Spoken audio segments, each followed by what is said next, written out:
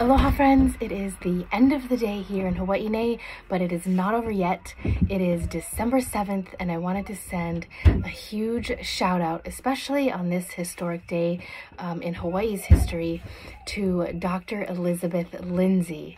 She is a former Miss Hawaii. She is a National Geographic explorer and a TED speaker. And I want to share some words that she posted a couple days ago, and then you'll know why I'm so thankful for our interactions that we've shared and the ways that she uses her voice and her experiences to inspire others. This is her words from her post a few days ago. You can go find it on LinkedIn if you want. But she said, "We live in a society that's uncomfortable with feeling lost.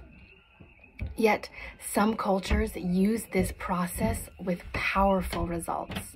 Here are 4 transforming insights. Number 1, the most extraordinary exploration you will make is within yourself. Number 2, spend time away from a noisy world and the opinions of others. Pay attention to the insights that emerge. Number 3, learn to trust your inner compass. It's the most accurate. Number 4, your greatest discovery will be the treasure of knowing yourself and the privilege of sharing this gift with the world. From one explorer to another, I wish you the adventure of a lifetime."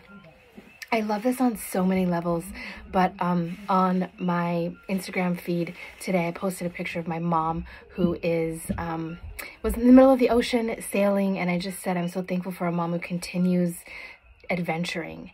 And likewise, Dr. Elizabeth continues to push me to explore, to ask good questions about what's happening around me, to pause in stillness and in gratitude, and out of that stillness speak words of truth and hope and life. And so, Dr. Elizabeth, thank you so much for the ways that you show up for your people, and that amount of people continues to grow worldwide because of the way that you've chosen to use your voice and your influence with kindness and depth. So I'm so thankful for you.